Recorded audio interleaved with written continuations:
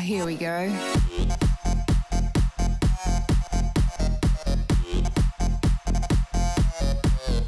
Tits. Hi everyone, welcome back to another SugarTits video. Today we take a further look into the trend of woke advertising. Believe me when I say I'm in pain.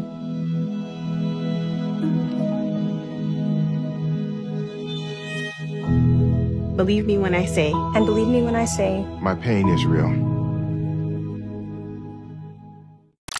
And in this particular instance, woke advertising that involves young children and parents of those young children, put out there in the hopes that it will encourage parents to raise their children as little woke soldiers in the fight against the constraints and problematic norms of gender stereotypes in society. Of course, one has to worry that subjecting young children to this kind of ideology at such a young age is dooming them and setting them on a path of gender confusion, radical progressivism, and potentially a lifetime of struggles with mental illness, anxiety, and depression. So you may ask, why would any parent ever want to subject their little precious child to something that could be so harmful that may set them on the track to a life of such extreme angst, difficulty, and hatred even? Won't somebody please think of the children? Because it's woke, yo. Because virtue signaling wokeness is the thing right now. It is so hot right now. And companies love that shit. And we're going to take a look at one certain company who has jumped on the woke bandwagon. All aboard, Crazy Town. Let's sell you some baby products and shit and slippery slope your kid down on into a life of gender confusion and daily in the car TikTok rants, complaining and bitchism. Fuck you for dead naming me. Fuck you for not changing my fucking name on my ID. Fuck you for not understanding my situation. Fuck you for being transphobic. I am so fucking done with companies fucking us over. Where they get to talk about how they're on the edge of shit because somebody dead named them or misgendered them in public, and how the world owes them everything and everyone should just submit to their way of thinking and the reality that their nutbar selves live in, lest you be a bigot.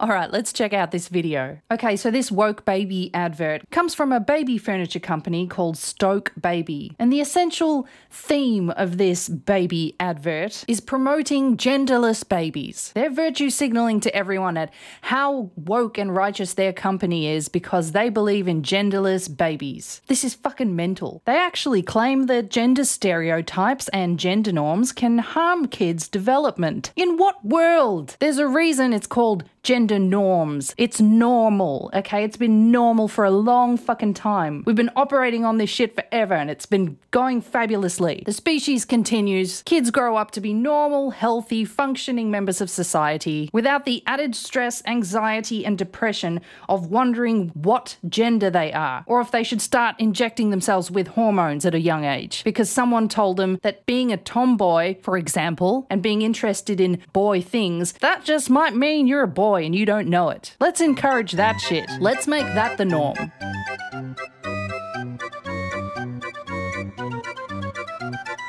And I completely understand that there has been, and still is, a very small percentage of the human population that do actually experience gender dysphoria and do make transitions to live their lives out as the opposite of what they were born. But we might also mention that a lot of that percentage just turn out to be homosexuals and confused about their sexual orientation, not in fact their gender. And for that very small percentage, who are adults, might I add, and want to live that way, that is fine. Go on, as long as you're not harming anyone or trying to push this ideological shit onto others, especially children, then that's fine. But it has become a trend, hasn't it? It's become trendy. It's become popular. And thanks to these woke-ass companies pushing their agenda onto the mass population, we are seeing more and more and more young kids becoming gender confused, potentially subjecting themselves to harm through hormone therapy, which is also being pushed upon them by the medical industry and woke educators in our schools. And it's making them sad, and it's making them depressed, and it's making them confused, especially in a modern TikTok society where everyone has to be in the limelight and everyone has to have a special thing about them to announce and broadcast out to everyone. So if the norm is everything against what I just mentioned, I'll stick with the positivity of the old norm, not your woke perception of what the new norm should be.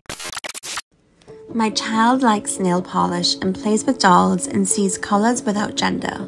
Okay, so 1, you're putting nail polish on your toddler. Bit weird. But yeah, so what? He likes dolls, he likes colours, which I presume you mean more feminine colours, and he likes to do drawings. That doesn't mean he's genderless. It doesn't mean he's in some non-binary gender world where he doesn't have to associate with things that are typically male. And I'm 100% certain you're exposing him and pushing these things onto him. Like he didn't magically one day come up to you and say, "Mummy, I want to try on some nail polish. I want to try on some lipstick and makeup, Mummy." You 100% would be pushing this stuff onto him. You're influencing this. He's creative and confident because we allow him to express himself without being confined by gender stereotypes.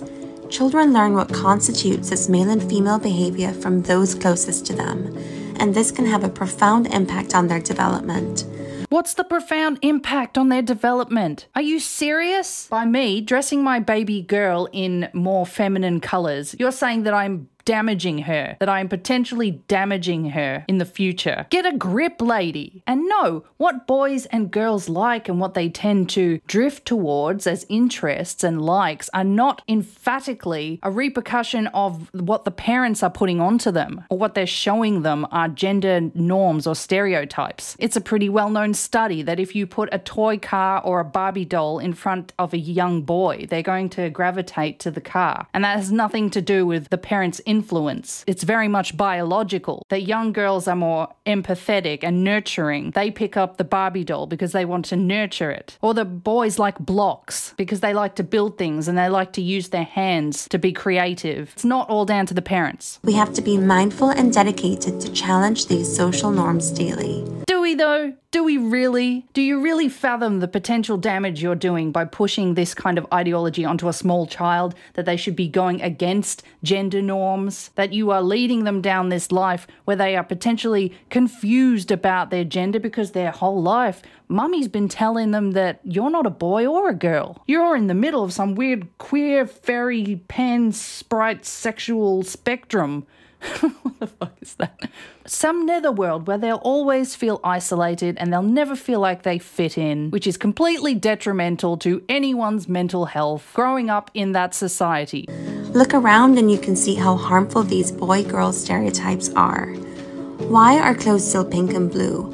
Flowers for the girls and superheroes for the boys. This is absolutely not a society thing. The majority of girls like more feminine colours. They like flowers. They like Barbie dolls. That's what they gravitate to towards their core. And the consumerist industry just play on that. They amplify it by making things more pink and purple for girls and more blue and red for boys. They will always play to the majority percentage of their consumer base. And if girls are buying more girly shit and boys are more attracted to boy shit, they're going to keep perpetuating that norm. And it's not fucking harmful. Where do you even come in with this shit? What is so harmful about it? Stop complaining that the majority of the population like things a certain way. If you don't like it, you don't have to buy it. This is like that pink tax, razor pink tax bullshit where all the feminists are complaining that the pink razors are more expensive and they're aimed towards girls. Sexism, inequality. You're the dumbass bitches buying the pink razors because you want the pink razors. You want the pink razors, they know it, so they're giving it to you at a higher price because they know you're not going to go buy the blue razors. Fuck. Their options are so limited,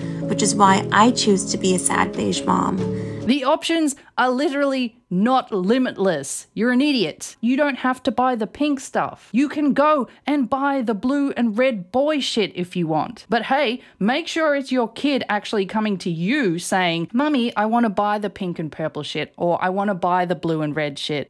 Not shit. I'm sure they're not saying shit at that age, but you understand. If it's their choice, that's fine. That's great. What we're talking about is the parents pushing this shit onto them. So you're just as bad as those you say promote harmful gender stereotype, norm gender stereotypes. You're doing the same thing in the opposite direction, aren't you? Yes, you are. You know you are. I bet you are pushing that pink and purple shit onto your boy. The nail polish onto your boy, makeup or whatever it was onto your boy. He's probably not coming up to you and asking for it all off his own preferences. You're completely influencing that. But I'm also not going to deny my child something if it does bring him joy as he explores his personal identity without shame. That's fine. This goes back to what we just talked about. His own preference, his own authentic preference with no influence from you. And again, like I said, 100%, I do not believe that you have no influence on him wanting to choose the pink and the purple stuff. But if it is authentic and that's what the kid wants, yes, that is completely fine. Let's raise children without stereotypes by avoiding gender-specific toys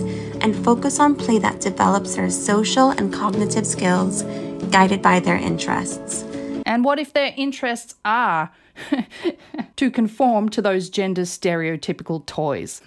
What are you going to do then? You're going to be a bit worried, aren't you? You're going to be like, okay, son, or whatever your kid's name is, why don't we try playing with the Barbies for a bit? Let's, get some diversity in our toy group. And he's going to be looking at the Barbies like, fuck, what I want to play with that for? It's a doll. What am I supposed to do with that? I can't build anything with that. That's stupid. And you're going to keep pushing it, aren't you? Be like, no, the dolls are really great. Come on, you got to try it. So you're probably not really letting him guide you on his interests, his authentic interests, are you? You're pushing the Barbie dolls onto him. Let's be real. Include them in household chores and read books that are inclusive with positive messages.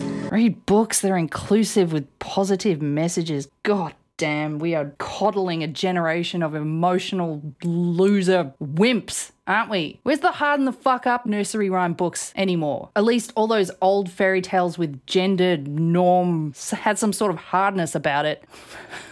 Let's bring some of that grim stuff back, where the prince has to fuck shit up to save the princess. Let's foster open communication and question traditional gender norms together. No, you don't have to do this with small kids. My God. Let's teach our toddlers to break free from the shackles of traditional stereotypes. Let's confuse the shit out of them at a ripe young age. Let's get them early, guys. Ho. Break free from the outdated gender stereotypes and raise kids to be their authentic, confident selves, embracing diversity and placing value where it's most important, on one's qualities rather than their expectation. Yeah, real nice woke messaging there, Stoke baby. You're talking about wanting your kid to be their most genuine, 100% authentic self. When it's so clear you're pushing this shit onto them, you are completely influencing them and teaching them that they should gravitate to hobbies and likes that are more associated with the opposite sex. So even if it is a biological impulse in them that they want to stick with the blocks or the Barbies, oh no, your parent's going to be there to make sure they push the opposite onto them. And that is not letting them be their 100% genuine, authentic selves, is it? Well, thanks for watching. That was disturbing to watch, and another great example of the trend of virtue signaling woke advertising. Remember to check me out on Rumble, BitChute, Odyssey, or Twitter X, and I'll see you in the next one. Tits out, everyone.